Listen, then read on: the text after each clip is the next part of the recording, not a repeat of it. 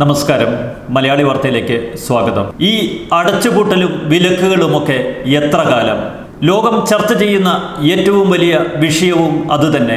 ഈ കഴിഞ്ഞ ദിവസം അമേരിക്കൻ പ്രസിഡന്റ് ഡൊണാൾഡ് ട്രംപ് പറഞ്ഞിരുന്നു, ഈസ്റ്റർ ഞായറാഴ്ച ദിനം വിലക്കുകൾ മാറ്റി നമുക്ക് ലോക്ക്ഡൌൺ മാറണമെന്ന്. അമേരിക്കയിലെ ആരോഗ്യ വിദഗ്ധർ ഇപ്പോൾ ചോദിക്കുന്ന ഒരു ചോദ്യമുണ്ട്. എന്താ കൊറോണ വൈറസിന് അവധി ദിവസങ്ങളിൽ പ്രവർത്തനമില്ലേ എന്ന്.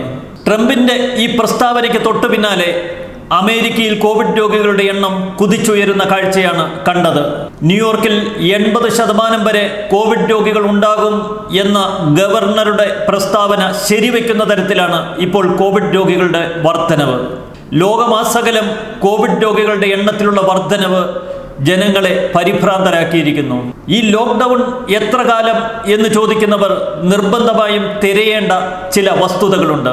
രോഗം തുടങ്ങിയെടുത്തു നിന്നാവണം ആ ചർച്ചയുടെ തുടക്കം.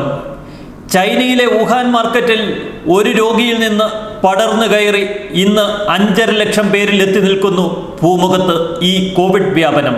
COVID-19 രോഗത്തിന് ഫലപ്രദമായ വാക്സിൻ ഇന്നേ വരെ കണ്ടെത്തിയിട്ടില്ല. രോഗപ്രതിരോധ മാർഗങ്ങൾ ഒന്നുമില്ല.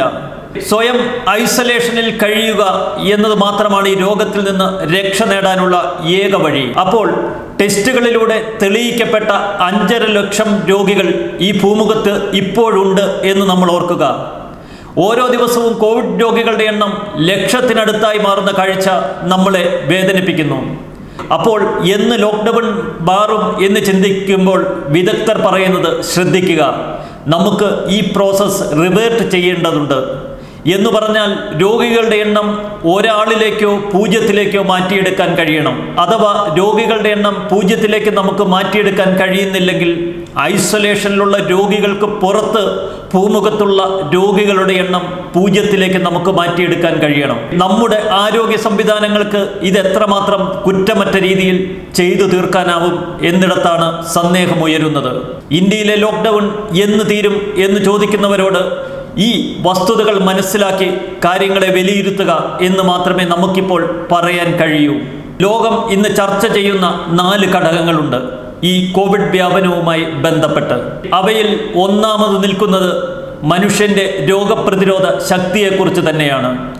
COVID-19 ചെറുക്കണമെങ്കിൽ രോഗപ്രതിരോധ ശക്തി നേടിയെടുക്കണം. ആദ്യഘട്ടത്തിൽ ചൈനയിലെ ആരോഗ്യ വിദഗ്ധരും ലോകത്തെ മറ്റ് ആരോഗ്യ പ്രമുഖരും വിലയിരുത്തിയത് ഈ COVID-19-നെതിരെ സ്വാഭാവിക പ്രതിരോധ ശക്തിയുള്ള എത്ര പേരുണ്ടാവും ഈ ഭൂമുഖത്ത് എന്ന വിഷയത്തിലാണ്. അക്കാര്യത്തിൽ ഔദ്യോഗികമായ സ്ഥിരീകരണം ഇതുവരെ ലഭിച്ചിട്ടില്ല. എല്ലാവരിലേക്കും COVID-19 ബാധ പടർന്നു കയറുന്നില്ല എന്നത് തന്നെയാണ് ഇപ്പോഴും ഒരാശ്വാസമായി നിൽക്കുന്നത്. സ്വാഭാവിക പ്രതിരോധ രീതിയിൽ COVID-19-നെ ചെറുക്കാൻ പല മനുഷ്യർക്കും കഴിയും എന്ന് തന്നെ ശാസ്ത്രജ്ഞർ ഉറപ്പിച്ചു പറയുന്നു. എങ്കിലും വ്യാപകമായ തോതിൽ രോഗം പടർന്നു കയറുകയാണ്. ആർക്കാണ് രോഗപ്രതിരോധ ശക്തി ഉള്ളത് ഇല്ലാത്തത് എന്നൊക്കെ ചർച്ചകൾ നടക്കുന്നു. ഒരു കൂട്ടർ പറയുന്നത് ഒരു വ്യക്തിയും ഈ രോഗവ്യാപനത്തിന് പുറത്തല്ല എന്ന് തന്നെയാണ്. അതിനർത്ഥം രോഗം ആരിലേക്കും പടർന്നു കയറും എന്നുള്ളിടത്ത് തന്നെ.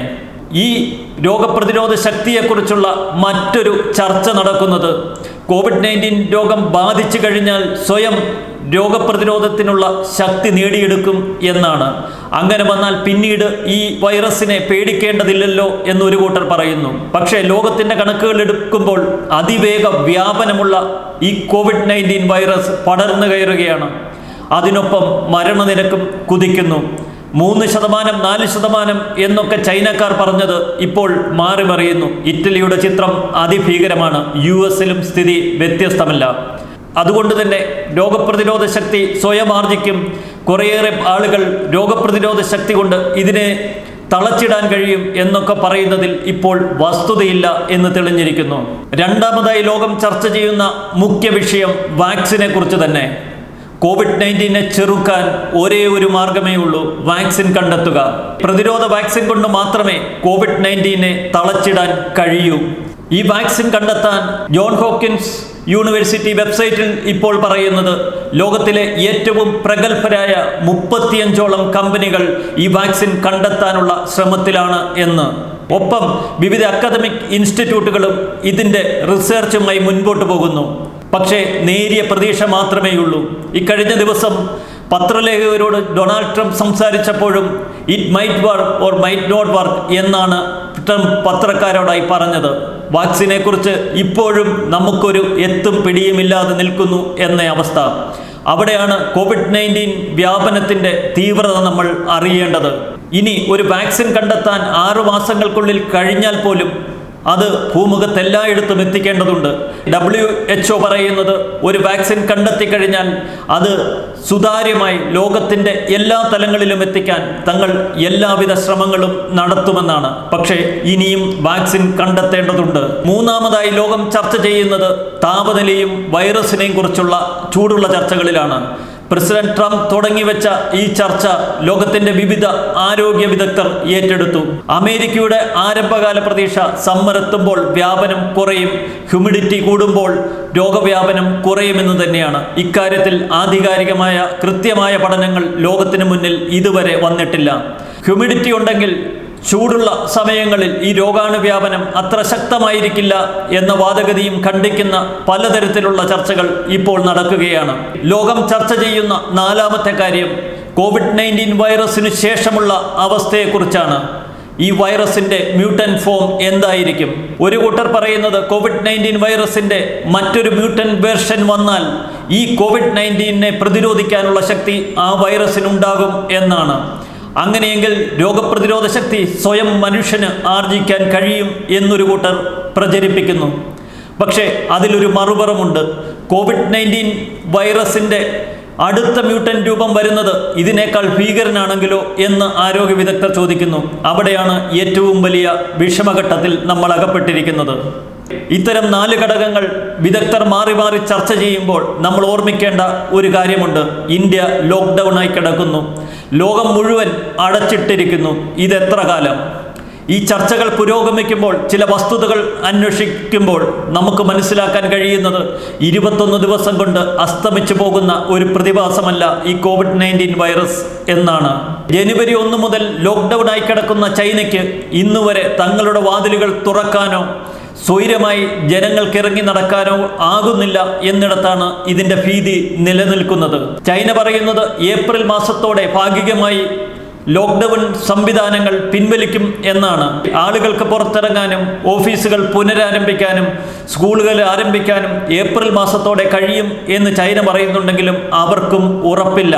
അഥവാ അത്തരത്തിൽ ചില നീക്കങ്ങൾ ചൈന നടത്തിയാലും ലോകവുമായി ഒരു ബന്ധത്തിനും ചൈനയ്ക്ക് സാധ്യതയില്ല എന്നോർക്കണം. ചൈനയിലേക്കോ ചൈനയിൽ നിന്ന് പുറത്തേക്കോ ഒരു വിമാനം പറക്കണമെങ്കിൽ ഇനിയും മാസങ്ങൾ കഴിയും. അതുതന്നെയാണ് ഇന്ത്യയുടെയും അവസ്ഥ. ലോകത്തിലെ എല്ലാ രോഗികളെയും ക്വാറന്റൈനിലാക്കുക, അല്ലെങ്കിൽ എല്ലാ രോഗികളെയും കണ്ടെത്തി ചികിത്സയിലൂടെ ഭേദപ്പെടുത്തുക. അതിനുശേഷം മാത്രമേ നമുക്ക് ലോകക്രമം തിരിച്ചു വരുത്താൻ കഴിയൂ. കാരണം ചൈനയിലെ ഒരു രോഗിയിൽ നിന്നാണ് ഇന്ന് 5 ലക്ഷത്തിലധികം ആളുകളിലേക്ക് ഈ രോഗം പടർന്നിരിക്കുന്നത്. അതുകൊണ്ട് തന്നെ ആരോഗ്യ വിദഗ്ധർ പറയുന്നത് യുക്തിസഹമായി നമുക്ക് വിലയിരുത്താം. ഈ 21 ദിവസമോ ഏതാനും മാസങ്ങൾ കൊണ്ടോ ഇതിൻ്റെ വിലക്കും പ്രശ്നങ്ങളും തീരുന്നില്ല. ശാശ്വത പരിഹാരം വേണമെങ്കിൽ വാക്സിൻ കണ്ടെത്തണം. COVID-19 മനുഷ്യരാശിയെ കാർന്നു തിന്നുകൊണ്ടേയിരിക്കുന്നു. ഈ യാഥാർത്ഥ്യങ്ങൾ ചർച്ച ചെയ്യുന്നത് ഭീതിപ്പെടുത്താനല്ല, നമ്മൾക്ക് ചില ഒരുക്കങ്ങൾ വേണം. എത്ര കാലം ഇത്തരം പരീക്ഷണങ്ങൾ തുടർന്നാലും നമ്മൾ ജാഗരൂകരായിരിക്കണം. വേണ്ടത്ര മുന്നൊരുക്കം വേണം. ഭക്ഷണകാര്യത്തിലൊക്കെ ചില മിതത്വം വേണം. ജീവിതത്തിലും മിതത്വം വേണം. മിതത്വത്തിലൂടെ, മുൻകൂട്ടിയുള്ള പ്ലാനിങ്ങിലൂടെ എത്ര മാസം വേണ്ടി വന്നാലും ഐസൊലേഷനിൽ അടച്ചിട്ടിരിക്കാൻ നമ്മൾ തയ്യാറാകണം. ഇത്തരം കാര്യങ്ങളിലാണ് നമ്മളുടെ വിജയം എന്നോർക്കുക. അതുകൊണ്ട് തന്നെ COVID-19 21 ദിവസം കൊണ്ട് പറന്നകലുകയില്ല, അപ്രത്യക്ഷമാകുകയില്ല. ലോകത്തിന്റെ വിലക്കുകളൊന്നും അത്ര പെട്ടെന്ന് അഴിയാനും പോകുന്നില്ല. ന്യൂസ് ഡെസ്ക് മലയാളി വാർത്ത.